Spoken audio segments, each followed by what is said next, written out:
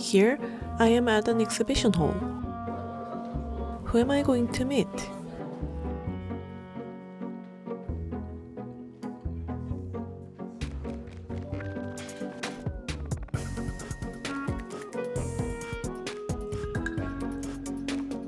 And this is Czech photographer David Tesinsky, the artist behind works at this exhibition I am currently at. I have received news that the Towards the Day After Today exhibition, jointly hosted by the Korea Foundation, Czech Center Seoul, and Czech Embassy, is being held here at the KF갤러리. The main theme of this exhibition is SDGs.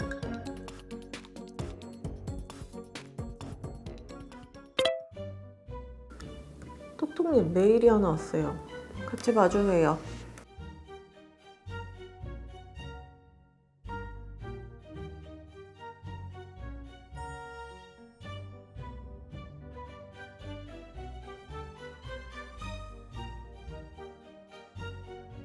Will you go?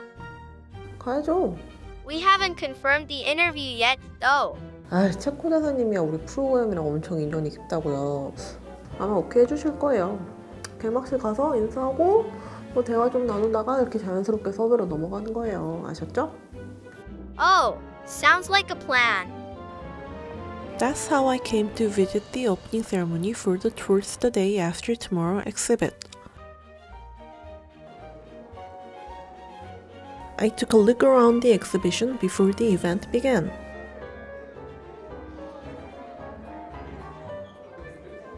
A lot of people have come to participate in today's event. Oh, I found the ambassador. I also see the director of Czech Center Seoul and the photographer. The audience, what is going on around the world, but also invite. This event comes at an opportune time as it allows us to ponder up and discuss how to address these challenges and ensure that the future generations will be able to enjoy many days after today.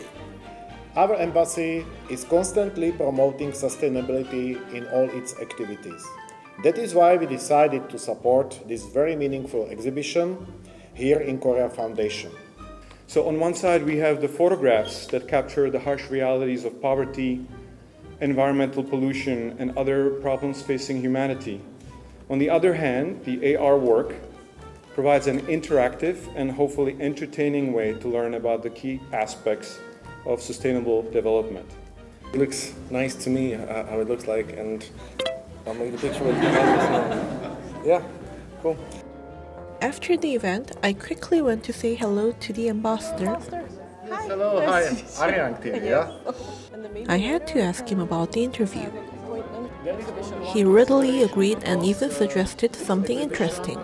The best thing would be all three of us with the head of the Czech Center, because this is basically their exhibition mainly. Yeah? So that's how I was able to book the Czech ambassador, the director of the Czech Center Seoul, and the artist at the opening. So, I have all three joining me for an interview here at the exhibition. So, ambassador and director, it's been a while. How have you been? Quite busy after COVID period. It's the diplomatic life is renewed again. A lot of visits, also some exhibitions like this one. So I think that we are enjoying now our time and work here. How about you? Yeah, right. Since we met last time, we have done a lot of events together with the embassy. So it's been quite busy, but it's great to have some work. And Mr. Těšínský, for the viewers of our program, could you maybe briefly introduce yourself? Sure. I'm an independent photographer, and also I'm into documentary movies nowadays. And I'm always seeking stories and somehow for me interesting people's lifestyles and people from different subcultures. And all my aim in photography is to kill stereotypes and open eyes with the photography. So I use it as a tool. David Těšínský is an independent photographer from the Czech Republic who focuses on capturing urban subcultures, street life, and people's stories. Recording the daily lives of various people By visiting more than 60 countries, Těšínský's photographs raise questions by testifying to situations such as exploitation and exclusion, hatred and discrimination, inequality and poverty. Těšínský's works have been featured on various media outlets around the world, like The Guardian, The Huffington Post, and Le Monde. He has also participated in around 80 events, including solo exhibits and group exhibitions held in Europe, the US, and Israel.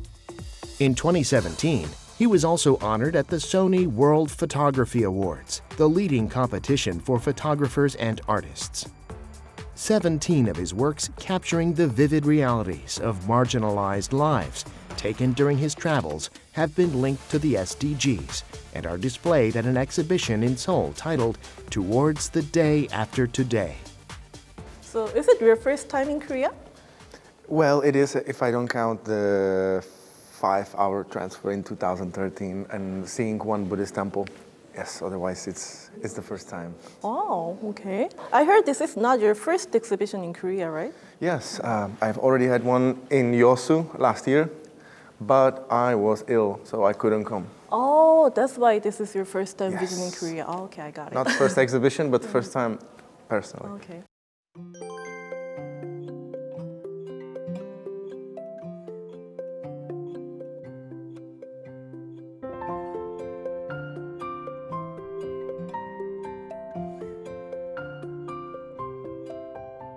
So, Master, how did this exhibition come about? Is there any special reason? Of course, that one of the main reasons is that sustainability and sustainable development goals is one of the priorities of the Czech policy, Czech foreign policy, and of course also of our embassy. We know that it's an important subject, but to attract the people, you also need to have attractive form. We have actually a couple of materials, couple of exhibitions related to sustainable development goals, and we decided to put up together the content which would explain in more details the topic of the sustainable development goals. The Sustainable Development Goals, or SDGs, are global objectives adopted by the United Nations in 2015 as a universal call to action to ensure that all people enjoy peace and prosperity by 2030. The term sustainable development began to be used after it was defined in the 1987 report of the World Commission on Environment and Development, titled Our Common Future. It means development that meets the needs of the present without compromising the ability of future generations to meet their own needs. The SDGs present 17 goals and 169 sub-goals for the direction of humanity in 5 areas: prosperity, people, planet, peace, and partnerships, under the slogan, "Leave no one behind." The SDGs are not only important for eradicating poverty, they are becoming increasingly important as an international commitment and policy tool, encompassing inclusive life values such as justice and human rights, gender equality, community, and nature. And when we saw the exhibition in Yosu and we saw the master photographs showing objects which can be related to SDGs, we decided to combine these together, and now here we are. So, Director, the title of this exhibition is Towards the Day After Today. What is the meaning of the title? So we were talking with KF to find the title that would be most appropriate. And in the beginning, the topic of sustainable development can seem a little bit overwhelming or difficult. So the point of the title is to showcase that we have to take it one day at a time. So if we do a little bit tomorrow and the day after that, we can solve these enormous challenges. So what made you plan this exhibition with Mr. Tesinsky? I received an email from him in 2021, and I was immediately struck by the power of his photos. I think they combine not just documentary, but also a strong artistic side. And they had, emotional impact on me. And I really wanted to make sure that they are seen in Korea. And we also wanted to introduce the other part of the exhibition, the augmented reality. And the idea is to have two different exhibitions in one to make sure you can really understand the topic well. And maybe one is artistic and thought-provoking, and the other one is playful and interactive, and I think that really works. So, Mr. Tesinsky, how did you feel about participating in this exhibition? Like, is there anything in common with the work you've been working on? Yeah, everything. And well, I am very happy to be here. And I think I have the best feeling from this exhibition compared to all the other exhibitions before. Seriously, it has seriously everything to do with what I've been doing, because what I've been doing is to cover social and environmental issues and also other issues, and so it kind of makes sense completely, because that's like my main goal, to focus on these things. So this picture is related to no poverty, right? So this picture is taken in 2011 in Paris. I have had no aim at the time when I was there, but then I found it because, well, there's homelessness all around the world, but I have never seen, maybe I haven't been to enough places yet at that time, but I've never seen more people living in public places like this. So I've just captured those moments, including this one.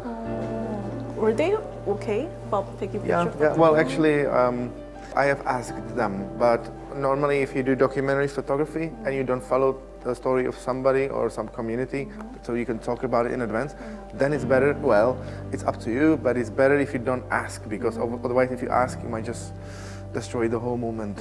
But I have asked, so they look at me, they smile, basically. They're fine. And it's not very visible, but there is a little baby here also. Nice.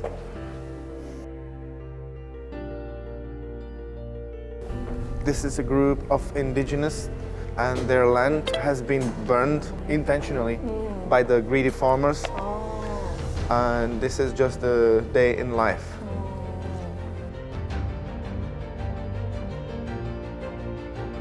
I don't know, I appreciate this picture not more than all my other babies, but kind of more. Even it ended up on the front page of The Guardian once at that time. So these are the activists in Germany in the movement called Ende Gelände, and they are trained for a couple of days before they actually do this movement. And there are hundreds of heavyweight police, and they are fighting, and the police is beating them, and they are trained to go through. And even though half of them will get beaten up, they still want to change the planet in this environmental project. And this was the moment when they went through the police. And so I was there as well, and I was sliding down the sun on my ass, and I just moved and took this picture. That's the story. Wow, but I still could do the composition, even though it was fast. It doesn't look like that, but it was fast. Yeah. I ended up full of sand. My camera was full of sand, and it was a decent experience. I think to capture this kind of photo, you have to be like very brave and very like skillful. Yeah, skillful. Skillful.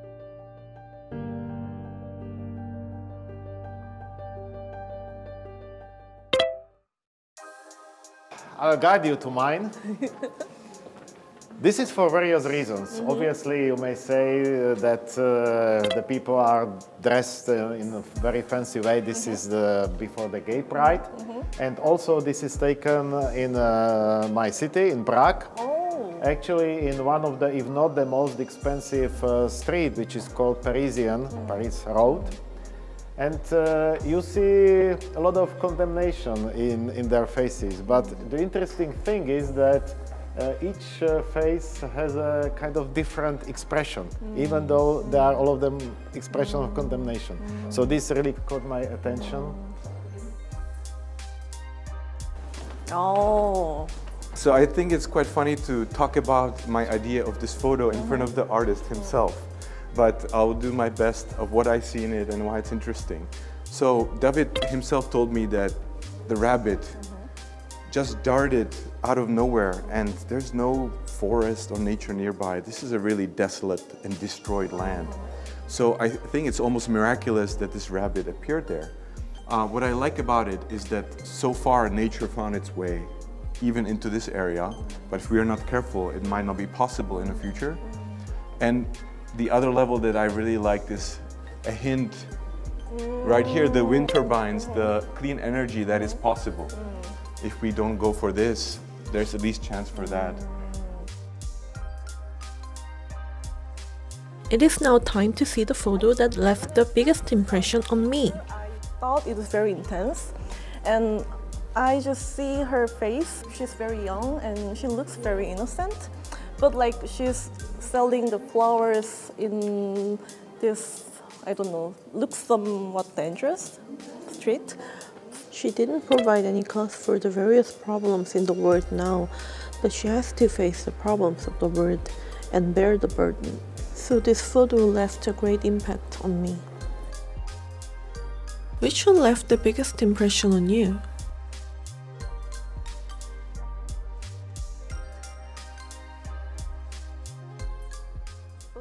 You can get information on SDGs through AR work available at the exhibition.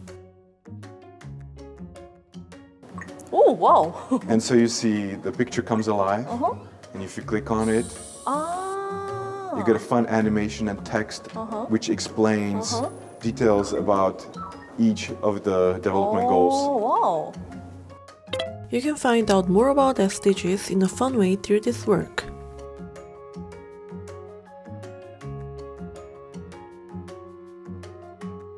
There's also a different part which shows us the innovations in the actual industry of Czech. So if you what's this? Oh! You can get a machine that helps us and details. You can zoom in and out. And this is also related to SDG. Yeah, so this is from the Biosef Institute. And they use special miniature scissors, nanometers, DNA spiral, so it's all related. Oh, very interesting. Yeah, and actually this is the sustainable way to show the exhibition, because you can imagine how much material would have to be used if we wanted to present this in reality. So this augmented reality is also part of the sustainability, I would say. Also very smart way to promote Czech industry. We hope so. So, Ambassador, in 2015, the UN decided to achieve Sustainable Development Goals. Do you think the world is making sustainable progress now? I think so. Of course, that there is a hard data to show that progress, and I think now everybody thinks more about the future and about the consequences of their action. And I think that the SDGs give this work some content, so some guidance, what we actually understand under them, and also should give the guidance to the people for their behavior, how they should behave, what they should follow in their actions, and also for the governments, how they should allocate the resources and how they should set the policies. And there is the yearly report, which shows the progress of the countries. So if you put in the browser SDG report 2022 index, then you get this page. And on this page, you can browse the information which relates to your country, because I believe that it's really good to understand SDGs through your own country. You understand the life in your country, so then it becomes more clear. The Sustainable Development Report is a study that evaluates performance on the SDGs as agreed upon in 2015 by the UN.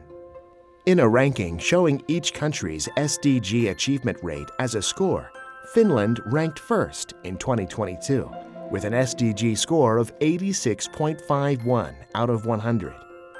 Meanwhile, Korea's 2022 SDG score was 77.9, placing it 27th among 163 member countries. Although tasks remain, Korea was evaluated as seeing gradual improvement in 6 areas: poverty, education, economic growth and job promotion, industrial innovation and social infrastructure establishment, creating sustainable cities and residential areas, inclusive and just societies, and institutions. However, it was evaluated that major challenges still remain in the areas of gender equality, reduction of inequality within and between countries, climate action, marine resources, terrestrial ecosystems and resources, and global partnerships. The Czech Republic ranked 13th among 163 members with an SDG score of 80.5. It was evaluated as on track for SDG achievements, having reached the goal for poverty eradication. Although some tasks remain, the Czech Republic was also evaluated as on track to achieve or was already maintaining SDGs in areas such as economic growth and job promotion, sustainable cities and residential areas, water quality and sanitation management, and terrestrial ecosystems and resources. Meanwhile, the country was evaluated as needing more work in areas such as hunger, sustainable consumption and production, climate action, and global partnerships. And Director, the concept of sustainable development is very broad and, as you said, sometimes very overwhelming. So is there anything that Czech Center Seoul paid special attention to while planning this exhibition? So if you approach each photo at this exhibition or each panel for the AR work, I think it gives you an immediate chance to see what that development goal is in reality. So if you look behind you, there is the problem of throwing away food, right? So you see this and immediately understand the concept. And I think that's the important point of this exhibition, that we get a chance to look also past the data and to the emotional side of what the goal can represent. If I may just add to it, that we also paid attention about the materials, what is used for the exhibition. So if you have a look at the panels, you don't see any plastics. So we try to also give a message, sustainability message through the actual exhibition itself. We use the recycled paper, right? Yes, yes, and we are very thankful for the Korea Foundation that they helped us with this exhibition and also to translate our ideas into reality. We wrapped up the interview in a hurry because there was a talk scheduled between the artist and visitors.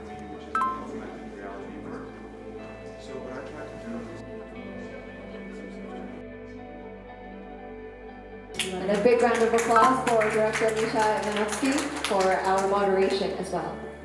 Since I'm here, I decided to participate in the session.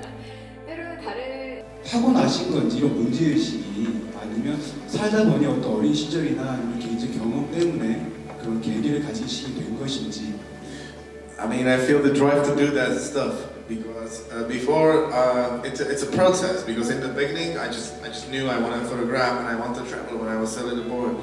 But now I know I want to deliver the message, and I have the strong feeling that to do it. So I just feel it. A lot of people asked interesting questions. Listening to the stories, there was a question I wanted to ask. 사진이 편견을 파괴할 수 있는 가장 강력한 무기라는 표현을 하셨는데 작가님께서는 그런 경험을 하신 적이 언제 있으신지? Yeah, well, it might not have been their exact attitude to kill stereotypes, but of course, if you photograph something that shows people other way of seeing things, it can kill certain stereotypes. Or if you focus on the subjects that are actually stereotyped, but you photograph them differently, so you kill the stereotypes this way. I wondered what other Koreans felt after the talk session. 지금 이분은 정말 우리가 지금 생각해야 할 그 테마를 거의 다 잡아냈어요. 빈곤의 문제, 환경의 문제, 뭐 아무튼 이 지금 문명의 문제 골고루 전쟁의 문제까지. 그게 참 상당히 인상적이었습니다. 사회 문제 자체에 대해서는 내가 여기에 뭐를 기여할 수 있을까라는 고민을 한번 하게 됐었거든요. 플라스틱 사용을 조금 줄이거나 물 관련된 거는 내가 좀 실천을 할 수 있겠구나 그런 생각을 했습니다. 이렇게 어려움을 겪는 국가들이 많구나는 알고 있었지만 그것을 생생한 모습으로 제3자가 경험한 것들을 제가 사진을 통해서 직접 느낄 수 있어서 좋았고요. And lastly, I asked them what their last message was. We would like to bring the word sustainability closer to the people, to explain more their meaning and also using the visual arts. And of course, we also want to promote Czech Republic as the country that cares. So I think if people come to this exhibition, I hope they leave thinking that the change is not just possible, but inevitable. That we are going in the right direction if we all choose, even if through a little action to do something. So you can take tarongi outside, a bicycle, or try to use less plastic. There are so many different ways. So if you pick one way and you do that little thing, I think that's all we can hope for. Děkuji in Czech? Děkuji. Děkuji. Thank you very much. Thank you very much. You are welcome. In my own way, I decided to celebrate coming to the exhibition today. 이거를 제가 제 핸드폰 배경화면으로 하려고 합니다. 보세요? 배경화면으로 했어요. 제가 이거를 배경화면으로 한 이유는 또 뭔가 오늘 이 사진들을 보고 뭔가 저 말고 그러니까 다른 이들에 대해 좀 더 관심을 많이 가져야겠다 그런 생각을 했는데 또 이제 지나가면 까먹잖아요. 그래서 뭔가 그냥 이 사진을 그런 징표 같은 걸로 해가지고 핸드폰을 할 때마다 그걸 잊지 않도록 배경화면으로 바꿔보았습니다. 네. 여러분도 한번 와보세요. 굉장히 좋은 전시들이 많아요. 추천합니다.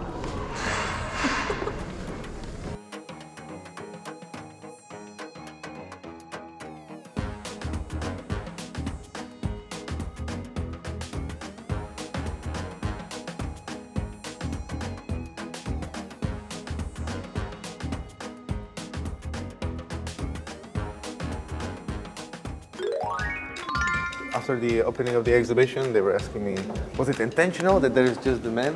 And stuff like that, because there's always symbolic, even though it was not intentional. Very interesting. Yeah. She has the prosthetic leg and she's living like that. And she has hiked up to Kilimanjaro a couple of times, like more than 15 actually, with a group of people with also prosthetic legs.